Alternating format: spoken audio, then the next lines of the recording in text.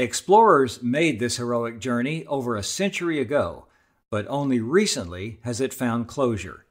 I'm Ray Notgrass, and we'll investigate the Antarctic voyage of the Endurance and its captain, Sir Ernest Shackleton, on today's Exploring History podcast.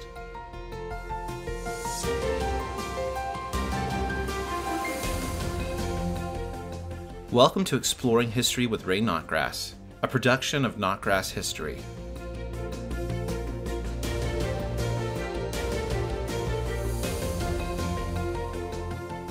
Around 1900, two great goals that explorers had were to arrive at Earth's north and south poles.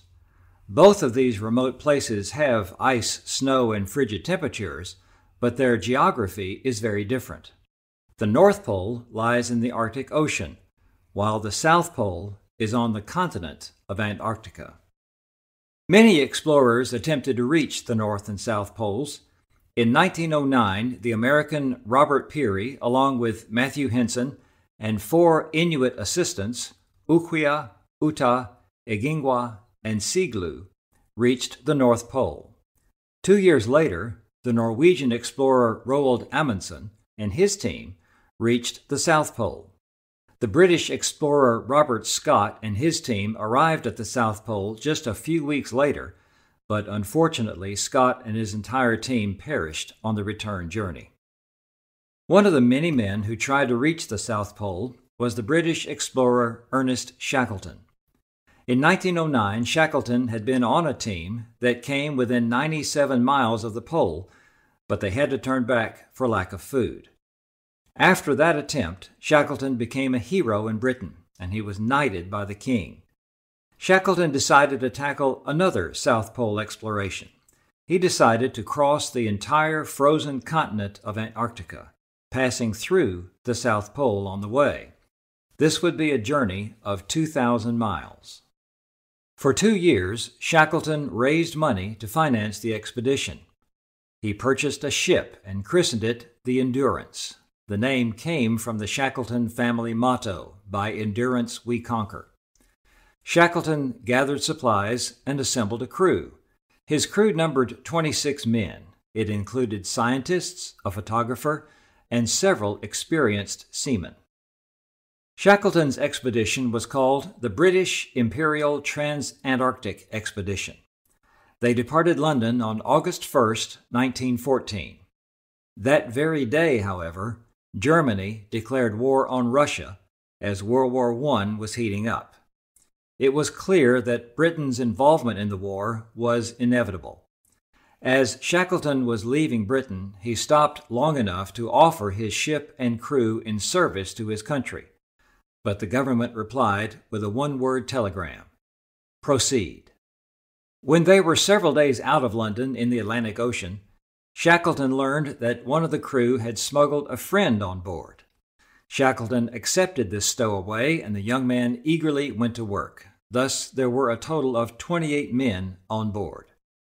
The Endurance departed South Georgia Island in the South Atlantic for Antarctica on December 5, 1914. This was the last time the crew would touch land for 497 days, well over 1 year. The ship crossed the Antarctic Circle on December 30th.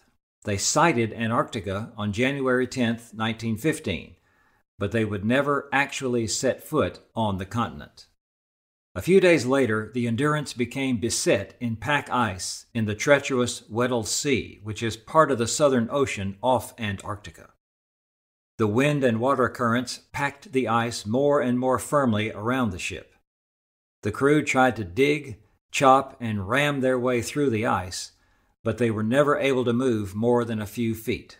The Endurance was stuck.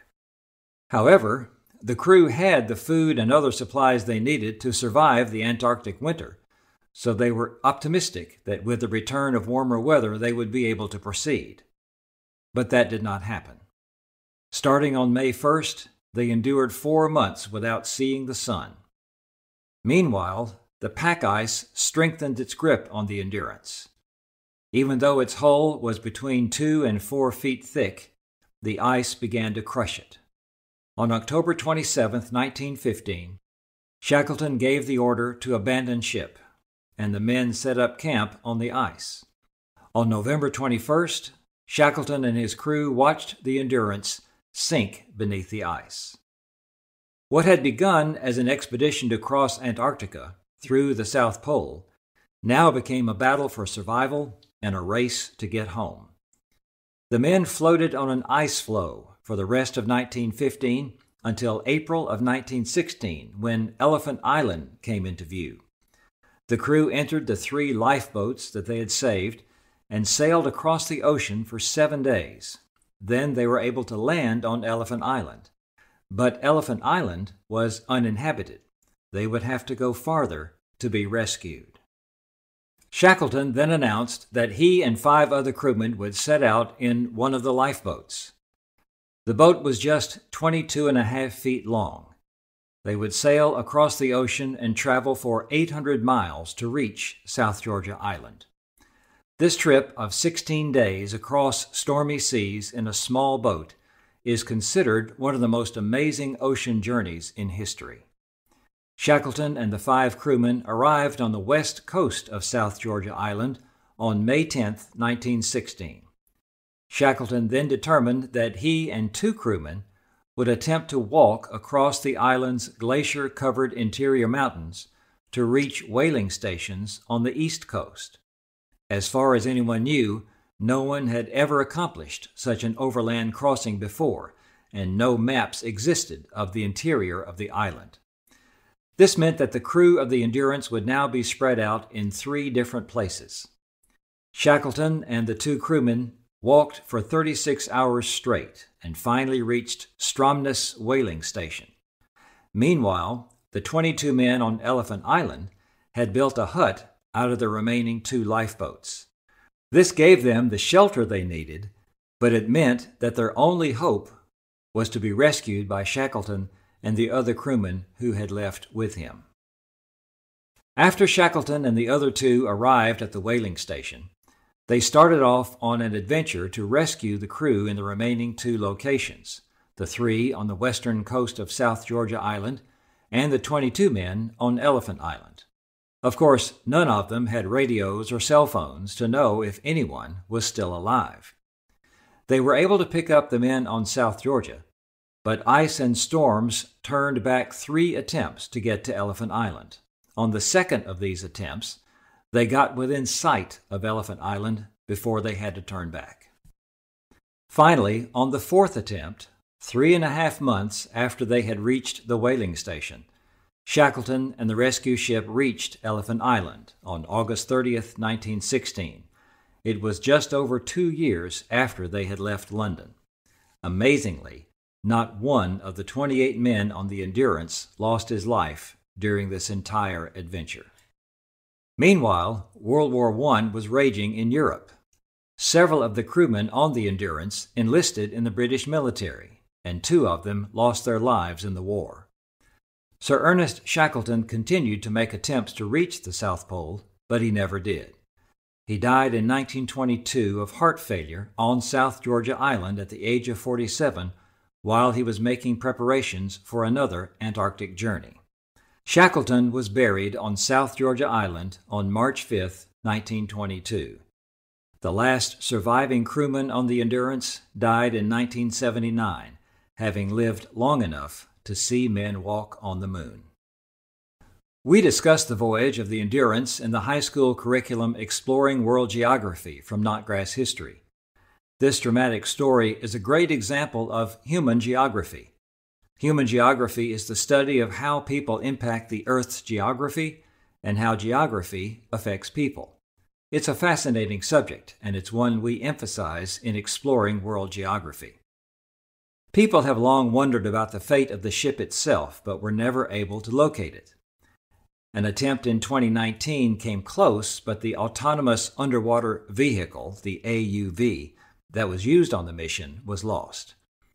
Finally, on March 5, 2022, exactly 100 years after Shackleton was buried, the Endurance 22 mission located the wreckage of the Endurance 10,000 feet underwater in the Weddell Sea. Underwater photographs show the ship remarkably well preserved. The ship's name, Endurance, is in clear view on the stern. Reflecting later on their desperate attempt to find rescue, Sir Ernest Shackleton wrote, "When I look back at those days, I have no doubt that Providence guided us, not only across those snowfields, but across the storm-white sea that separated Elephant Island from our landing place on South Georgia.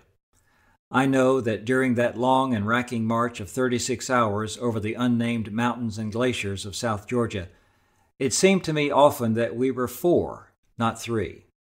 I said nothing to my companions on the point, but afterwards Worsley, one of the other men, said to me, 'Boss, I had a curious feeling on the march that there was another person with us.'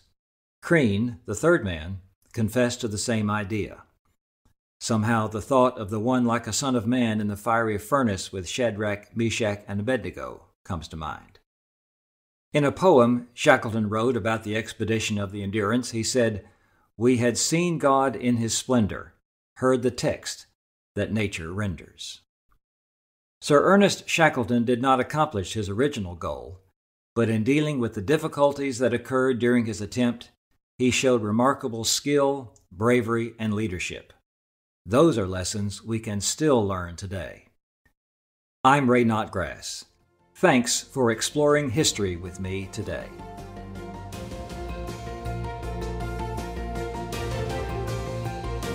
This has been Exploring History with Ray Notgrass, a production of Notgrass History.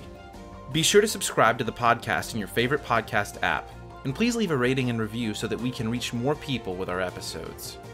If you want to learn about new homeschool resources and opportunities from Notgrass History, you can sign up for our email newsletter at exploringhistorypodcast.com. This program was produced by me, Titus Anderson. Thanks for listening.